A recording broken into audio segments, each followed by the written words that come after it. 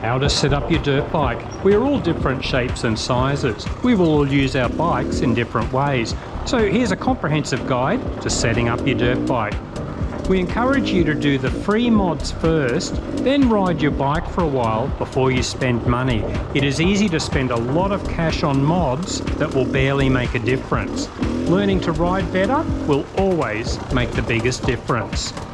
Let's start with ergonomics. This is the relationship between your levers, handlebars, seat and foot pegs. First, your hand levers. These should be horizontal or slightly angled down.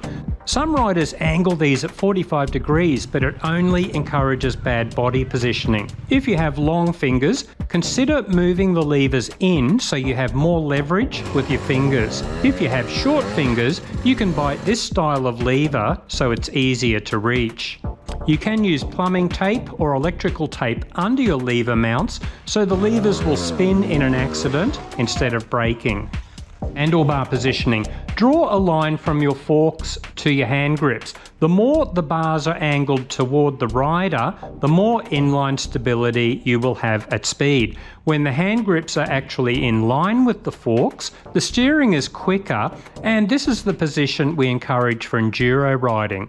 It also gives tall riders more room on the bike.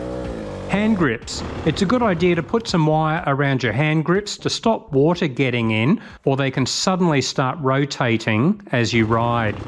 Rear brake positioning. The default position is to have your rear brake lever horizontal with the foot peg or slightly lower. Riders who sit most of the time often set the angle very low, but it's difficult to use that lever properly when standing.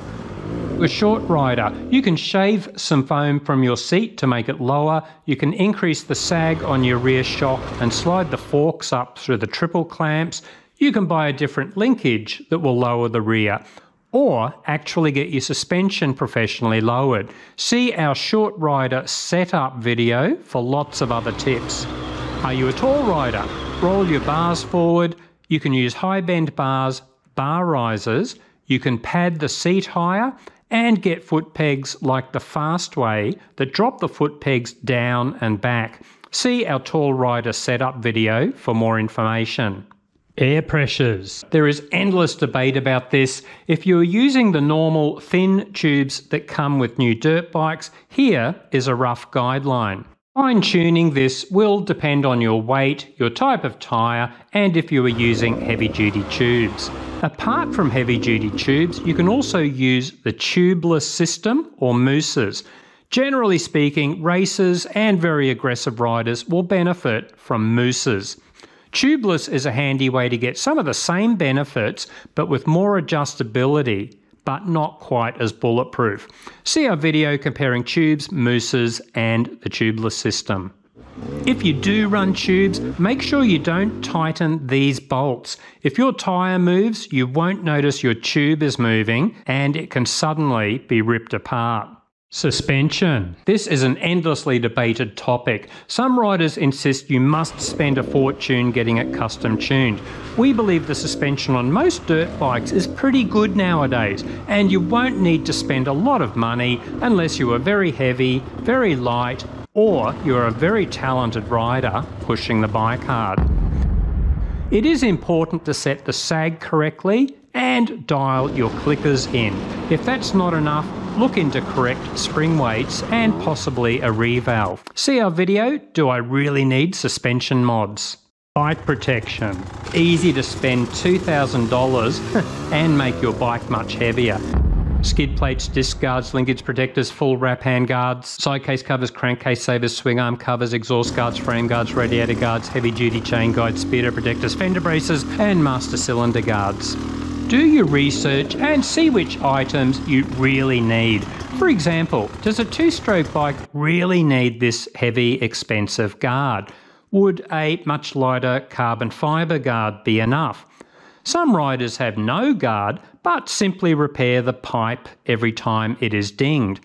And remember, even a big dent often doesn't affect engine power much, if at all. Another example is hand guards. We recently did a video about full wrap hand guards versus the plastic flag style ones on most new dirt bikes. Each has its pros and cons. See our video about which will suit you best. Exhausts and power mods. One of the sillier mods tends to be getting louder exhausts. The majority of exhausts are designed quite well on most dirt bikes. Aftermarket guys will make ridiculous claims about power increases, but often the dyno test will only show a 2 to 4% improvement. In most cases, you are far better off working on your riding technique. The same goes for most power mods.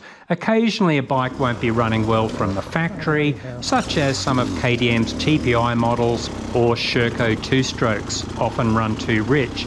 But most of the time you will be spending a lot of money for marginal power increases.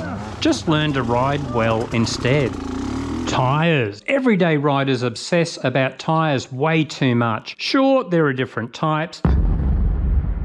Some might suit you a bit better, but your riding skills will make a much bigger difference. But you never see anyone obsess over riding skills. Sigh. For enduro riders, I believe air pressure makes a bigger difference, especially if you want good traction. Look into heavy-duty tubes, soft mousses, or the tubeless system if you want to get obsessive about tyres.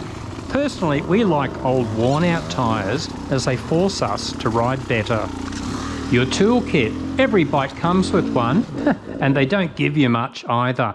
The further you ride from base, the more important it is to take it with you. And as it gets gnarlier and more remote, you will probably want to take extras. See our video for a pile of different ideas. Gearing. Some riders claim small changes in gearing make a huge difference. More experienced riders who use their clutch a lot often don't touch their gearing. But if you are riding much slower or faster terrain than normal, then it's always worth looking at a change. A lighter clutch. As your skills improve, you will use your clutch more and more. If your bike has a heavy clutch pull, there are mods to make it lighter. You can just add washers to lighten the springs, or change to lighter springs, use a Midwest clutch lever, or go for the expensive but awesome Clake One Light clutch. See our video for more information. Speaking of clutches, some beginners like to install an auto clutch. Even some experienced riders use these. Many criticise the auto clutch as a crutch, but it can be a very sensible option if you have physical issues with your hands or simply want to make your riding as easy as possible. Another crutch? Steg pegs. I always use these to reduce problems with my arms and hands as I get older. Beginner riders also find them useful as it encourages you to get into the right body position. And speaking of crutches, some beginners can benefit from the G2 throttle tamer. It gives you much more throttle control at lower revs and takes away that snappy throttle response common with some fuel-injected 4-strokes. A final note, maintaining your bike is an important part of setup. Regularly check your air filter, radiator coolant, brake fluid, chain tension and spoke tension. Check all those bolts and Loctite any that come loose. Do you have any extra tips? I will put them in the pinned first comment of the YouTube video.